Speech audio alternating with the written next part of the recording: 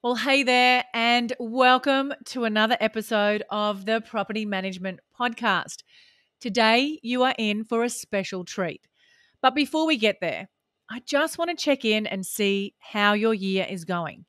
We're off the back of a major flood event here in Australia at the time of this recording, which has put many of you under enormous strain and stress. And please know that you are not alone and we are here to support you. I have actually put together a free disaster support resource that you can download from the show notes to help you on your recovery journey. I personally have been through a flood event in 2011, both as a property management business owner and a homeowner who lost everything. And I know how challenging the recovery work can be. You have tenants without homes, you've got landlords without investment income, and you've got a huge task managing all the cleanup and repairs. So I just want to encourage you to reach out at any time for some support. Now, today we have an amazing guest who started her own rent roll from scratch using social media as one of the pillars of her success.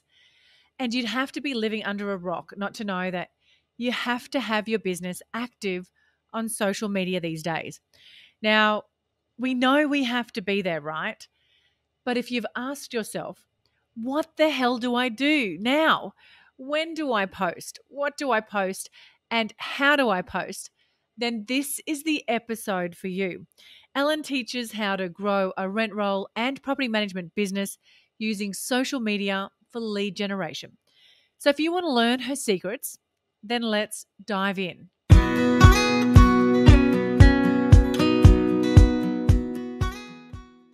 Thank you, Ellen, for joining me on today's episode of the Property Management Podcast. Now, before we dive in, can you just share a little bit of background with our audience about how you got started in the industry? Yeah, sure, Kylie. Thanks so much for having me. So my background in property management starts when I was 18. I started as a property management junior, I guess, when I was 18 years old, just after buying my first investment property. And then my career progressed and I ended up managing a team overseeing about 800 to 1,000 managements on our rent roll when I was 21. And then by the time I was 28, I actually got to sort of follow my dream and start my own agency. And I started a property management only company when I was 28. And then a few years ago, I sold that rent roll and I've been working in the training space ever since. And I get to support rent roll owners to start and grow their own agencies from scratch now. And the world of marketing has changed so dramatically, probably from when you first started in the industry, and especially since COVID. And it seems like more and more agencies are moving online and moving into that digital space. So, why do you think business owners and property managers need to be using social media as part of their lead generation strategy? And I can't even believe I was actually saying that, but I know, I know. So look, I think marketing concepts in themselves are fairly timeless.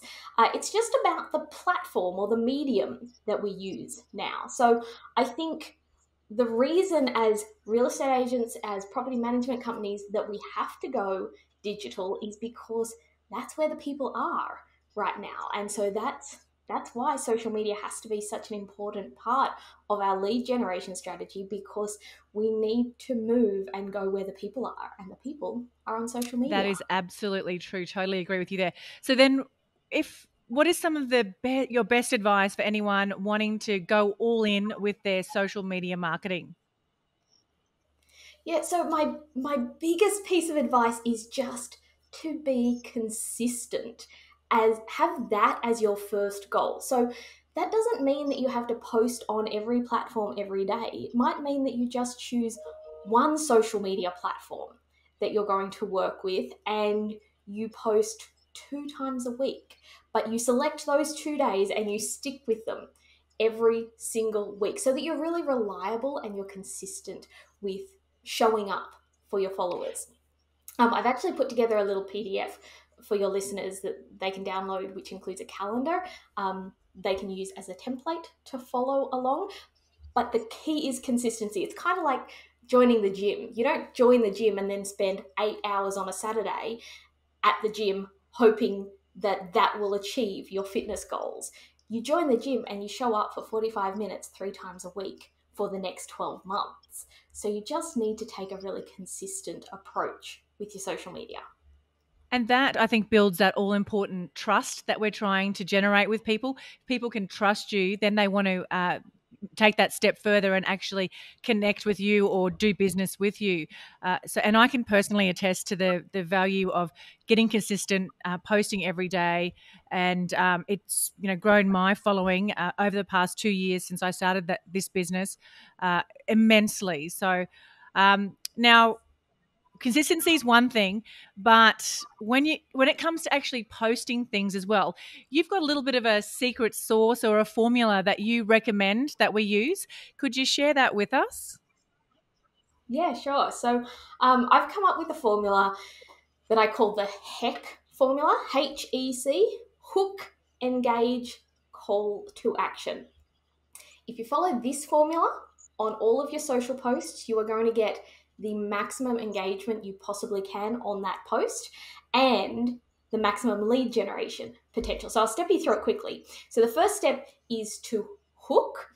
And so that means the first line of your text on any social post needs to be interesting enough that you will hook the reader in so that they'll read the rest of your post. And you would know on Facebook or Instagram, pretty much any social platform, your followers can't actually see your entire written caption. They have to actually click the see more or the read more button in order to read the rest. So your first line in that caption has to be so juicy and so interesting that they will actually click the read more button. So that first line is kind of the most important part of your post, and that's got to hook them in. The second part of the post is the engage part of your post, and this is the body of whatever you're writing. So it might be sharing a case study, it might be sharing a testimonial, it might be sharing something behind the scenes, it might be sharing how we do things here in the office, it might just be sharing that it's somebody's birthday in the office. So that's the body of your caption, but it's got to be engaging enough that they keep on reading so that they get to the final part of the post, which is the C, the call to action. And the call to action is usually just one single line at the end of your post asking your followers to take some action. Now, it might be, if you're on Facebook or LinkedIn, it might be to click a link to go and read a full article on your website. It might be to double tap on Instagram so that they like your post. It might be asking them to send you a DM. It might be asking them to make a comment.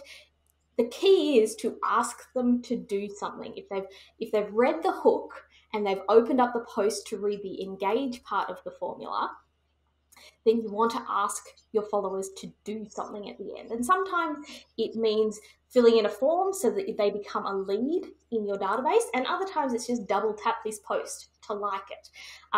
In the downloadable PDF that I've got for you and your listeners, Kylie, I've actually put a couple of social post templates in there that follows that hook, engage, call to action formula, so that you can just see how it works and how we take people from reading that first line of text all the way through to actually becoming a lead on your database. That is amazing. Thank you so much for sharing that with us. Now, what else can we do to get our social media post doing its bit to help us generate leads?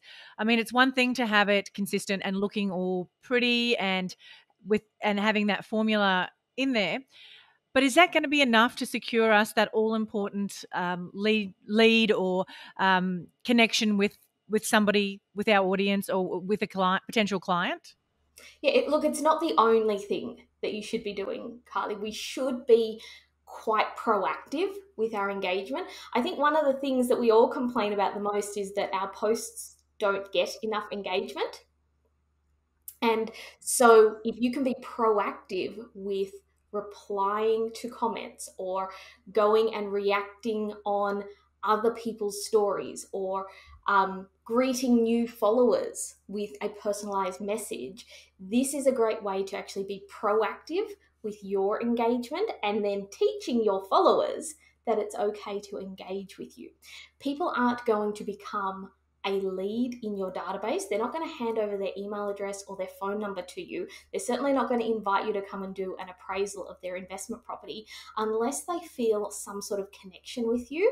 So being proactive with your engagement strategy is a really great way of allowing people to get to know you. So reply to the comments people leave.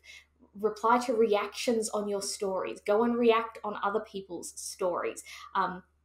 Send DMs directly on Instagram and on LinkedIn, because they're great ways to build that connection, build that relationship, and ultimately turn those people into leads in your database that you'll actually get to sit down with and talk to about your property management services. Yeah, that is some great advice there. We are all guilty of just, sitting on our phones and scrolling through, looking at everything, maybe putting the occasional like on, but stepping out of our comfort zone and actually, congratulating somebody or commenting on somebody or giving some advice to somebody. I think, I don't know what that fear is, but I feel like it's a fear that people don't want to look silly, or they don't want to put themselves out there, or I'm just not sure what it is. But the idea of social media, isn't it, is to be social on there. We're not there just to stalk around people, and I feel like when you just do that, stalking, and I can't think of a better word to describe it, but when you are just scrolling through, sometimes you actually end up feeling worse about yourself. You comparing yourself to others, and they might be doing that. Why am I not doing that? I need to be doing that. But I think people are missing the point that it is about being social on there. And I have this theory that property management and real estate is business owners are going to have to become more like online marketers. Do you see that shift coming as well? And what's some of the best marketing tools that you use in your business that will help other businesses prepare for running online businesses? I mean, you've been in this space for a long time now, probably one of the first to jump into this online space. So, yeah, share some of your little tips for us. Yeah, look, I think we don't do ourselves enough credit in property management. I think we've always been marketers. I think we're just taking it online now. I think when you're sitting in a living room with a landlord doing a listing presentation, you are a marketer. We just kind of don't give ourselves credit for it. So we've always been marketers. We're just doing it online now. So I think you're absolutely right that we are becoming online marketers as rent roll owners, as agency principals, as BDMs, even. So I've got a couple of tools that I'd love to share with you. I'll give you the names of the tools, and if you want, we can maybe link to where they can find them in the show notes or something like that. So one of my favorite tools is a website called answerthepublic.com. So it's just answerthepublic.com. And it's a website that can help you discover what people are searching for on a particular topic. So you could type in property investing or Sydney real estate or property manager, and then you'll get all of the different questions and search phrases that people are searching for on that particular topic. So it's just a fabulous way to get kind of a bird's eye view of what are the things that people are thinking about and wondering in relation to property investing. So the second one is Plannable, which is plannable.io. This is the social media scheduling software that I use at the moment. I have mixed it up. I have tried different platforms.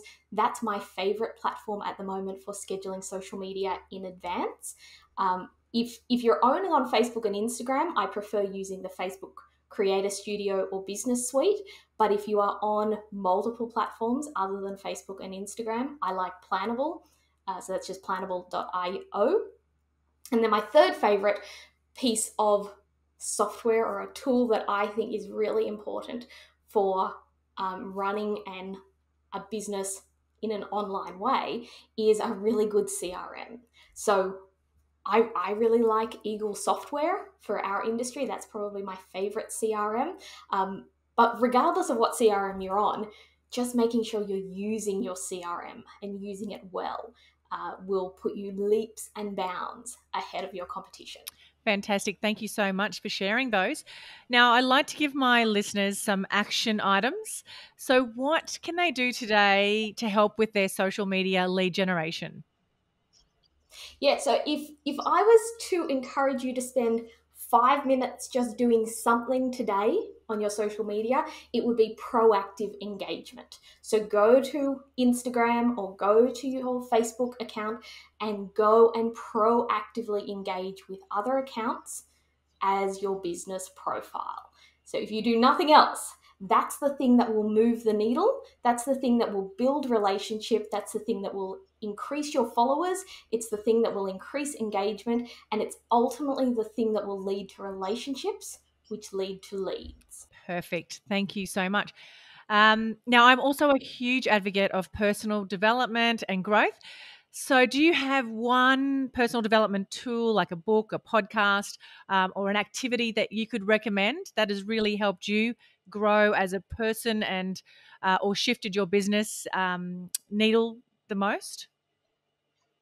Yeah, so there's been one book that has probably transformed my business, and I read it for the first time when I was about 18 months into growing my rent roll, and it's The 4 Hour Workweek by Tim Ferriss. That totally shifted my business. Now, I have not ever wanted to create a business that only required 4 hours of working per week, but the concepts in this book really helped me question the way I was running my rent roll. And I was able to shift to working 4 days a week, which was a huge thing for my business. So even though the 4 Hour Work Week is actually getting kind of old, I think it was written in maybe 2007 or thereabouts. So some of the concepts in the book might seem a little outdated compared to where we are now, but just the ideas and the way of thinking about your business just totally revolutionized the way I ran my rent roll. And I still read it about once a year just to keep me in check so that I'm not allowing my business to get out of control. Is it on the shelf behind you there? Is that what I can see? Yes, Yeah, it is. I've actually got it. I have got it. I think I bought it about 12 months ago, and I've got it sitting on my pile of books to read beside my desk as well. But I haven't got to them yet. I haven't got to that yet. So thank you. That's a great tip. And I am now inspired to go and start reading it. Thank Yes. you so much for joining me on the podcast today. I'm very grateful for your wisdom and your amazing insights and tips and strategies. So, how can our listeners reach out and connect with you? Oh, thanks so much, Kylie. I've had a really great time being here with you. Probably the best way to connect with me is to either jump on my website, rentrollstarter.com.au, and I've got heaps of free rent roll growth articles and strategies and resources that you can download from there.